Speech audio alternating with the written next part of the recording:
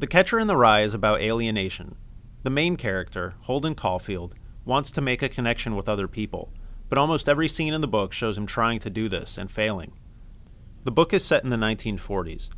Holden is a 16-year-old boy from New York City, and he's recently flunked out of several prestigious boarding schools because he doesn't apply himself. Holden tells his story from a tuberculosis rest home. Readers today tend to assume he's in a psychiatric facility, but that's not actually true. He tells us at the end of the first chapter that he practically got TB and had to come out here for all these checkups. He does speak with a psychoanalyst at this facility, who encourages him to write his story.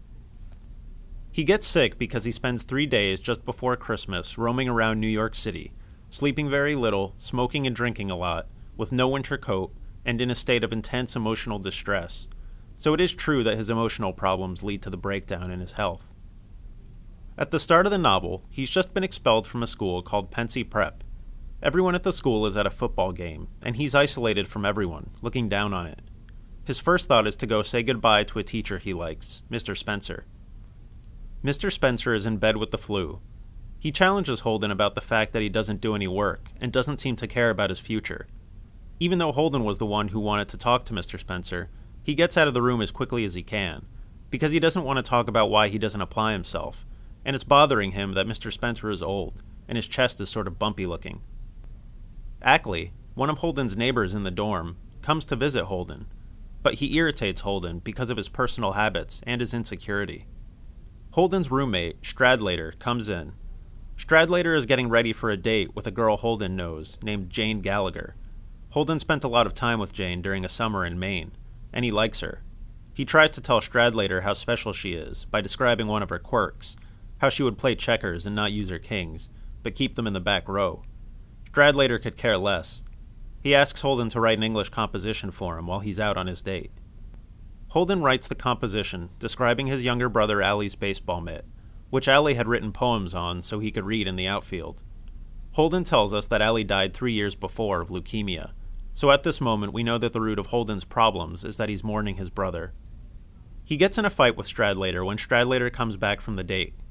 Stradlater doesn't like the composition much, but more importantly, he won't tell Holden about the date, and Holden's worried that Stradlater tried to have sex with Jane. So he tries to hit Stradlater, and Stradlater gives him a bloody nose. Holden decides to leave the school, even though he's not supposed to go home for several more days. On the train to New York, Holden meets the mother of another boy in the school, whom Holden thinks is a bastard. Holden lies about his own name, calling himself Rudolph Schmidt, and he makes up stories about the woman's son, Ernest, saying that Ernest is the nicest and most popular boy at Pensy. He also says he, Holden, has a brain tumor that he's about to have removed. He tries to flirt with the woman, suggesting that they get drinks in the club car. She's nice to him, but she points out that the club car is closed, and she gets off in Newark. Holden gets to New York, and thinks about the people he could call, because he wants to see someone. He thinks of his sister, Phoebe, and Jane Gallagher, another girl named Sally Hayes, and a friend named Carl Luce, but he changes his mind and doesn't call anyone. Holden tries to bond with a taxi driver, inviting him to have cocktails with him, and asking if he knows where the ducks in Central Park go for the winter. The driver isn't interested. Holden checks in at the Edmont Hotel, where he sees other guests that he says are perverts. One man is cross-dressing, and another couple is spitting at each other in their room. He sort of likes what he sees this couple doing, but it bothers him that he likes it, because he thinks if he were fooling around with a girl he likes, he should respect her more than this. It's very late at night by now, but Holden decides to call a woman named Faith Cavendish. He's never met her, but he got her number from a friend, and he heard she used to be a stripper. He tries to get her to meet him for a cocktail, or let him come to her apartment, but she won't. Holden goes downstairs to a lounge called the Lavender Room, where a band is playing. He sits with 3 women from out of town and dances with them. They let him buy all their drinks and cigarettes, but they laugh at him because he's so young, and they depress him because they're so ignorant.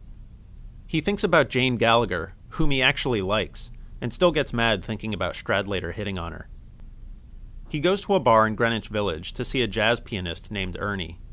Ernie plays well, but Holden thinks he plays too well, and he knows he's good, and he pretends to be humble, so he's phony. Holden sees a woman who used to date his brother, and she wants him to have drinks with her in her date, but he thinks they're phonies, so he leaves. The elevator operator at the hotel, named Maurice, offers to send a prostitute to Holden's room, and he agrees without having time to think about it. A prostitute named Sunny comes to his room. He's hoping to lose his virginity to her, but when she gets aggressive with him, he becomes uncomfortable and says he's recovering from an injury and can't have sex. She asks for $10, but Holden will only give her $5, the price Maurice quoted. She leaves, calling him a bum. Sunny and Maurice show up at his door to collect the other $5. Holden practically breaks down in tears rather than pay it, because Maurice lied about the cost.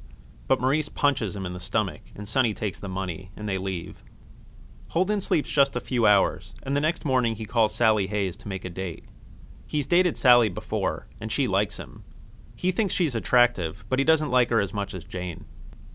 He has breakfast in a diner, where he talks to 2 nuns. He thinks they're interesting, but while they're talking, he worries they're going to ask if he's Catholic, which spoils the conversation for him. He decides to call Jane, but he hangs up when her mother answers. He goes to Central Park, hoping to see his younger sister, Phoebe, without having to go home. He asks a girl in her class where Phoebe might be, and the girl suggests the museum. Holden goes to the American Museum of Natural History. He loves the displays in glass cases, which have been exactly the same since he was a little kid. Holden meets Sally for his date and takes her to the matinee of a Broadway play.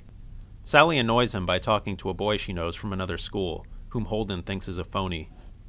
They go to Rockefeller Center to skate, and Holden tries to convince Sally to run away right then and live with him in a cabin in the woods, where he'll get a job pumping gas. She obviously likes him, but she wants him to be a normal boy and to go to college and get a real job. He calls her a pain in the ass, and she storms off in tears. Holden calls Jane Gallagher again, but there's no answer. Holden has drinks with a friend from school named Carl Luce, who's several years older than him and living in the city now. Holden remembers Carl Luce as being sophisticated and liking to talk to the other boys about sex, and Holden has a lot of questions on his mind about sex. Because he's attracted to girls he doesn't really like Sally, but he really wants to be with someone he likes a lot, like Jane. But he's drunk and too pushy with his questions, and Carl Luce tells him he's immature and he should see a psychoanalyst. Holden calls Sally, drunk, and tells her he still wants to come over and help her trim her tree. She says yes, but tells him to go to bed and call her back later. Holden sneaks into his own family's apartment so he can see his sister, Phoebe, without having to see his parents. Phoebe's happy to see him, but upset that he flunked out of another school. She accuses him of not liking anything or having any ambition since Allie died, and he says he does have a fantasy he likes, of himself rescuing young kids before they run off a cliff while they're playing. He's basing this image on a Robert Burns poem that he's misremembering. Holden doesn't want to stay home or go back to the Edmont, so he calls a former English teacher named Mr. Antolini. At one of Holden's schools, Holden remembers a boy being bullied until he jumped out of a window and killed himself. Mr. Antolini picked the boy up, so Holden respects Mr. Antolini. Mr. Antolini warns Holden that he's going to need to figure out what he wants to do with his life, and whatever that is will probably require applying himself in school, and that if he reads, he'll find that other people have been morally and spiritually troubled like him, and left valuable records of their thoughts. Holden's not really listening, because by now he's completely exhausted and starting to get sick. Holden sleeps on the couch, but he wakes up because Mr. Antolini has put his hand on Holden's forehead and was looking at him sleep. He freaks out, thinking Mr. Antolini's a pervert. He runs off and sleeps in Grand Central Station for a few hours. The next day, he goes to Phoebe's school to give her a message to meet him at lunch, because he's running away and going to hitchhike out west. In her school, he sees the words "fuck you" graffitied on the wall, and he rubs it off. Phoebe meets him at the American Museum of Natural History, where the glass cases were, but she wants to run away with him, and she gets furious when he won't let her. They walk off, and Holden eventually leads her toward the zoo, where she gradually stops being angry at him. Holden buys Phoebe a ticket to the carousel, and he watches her ride it a few times. It's raining, and he's starting to get sick, but he's finally happy. That's the end of Holden's story. He says he got sick after that and came out to the rest home, and that he's about to move back and start another school, and he'll probably apply himself, but you don't know you'll do something until you do it. He says he misses everyone he wrote about.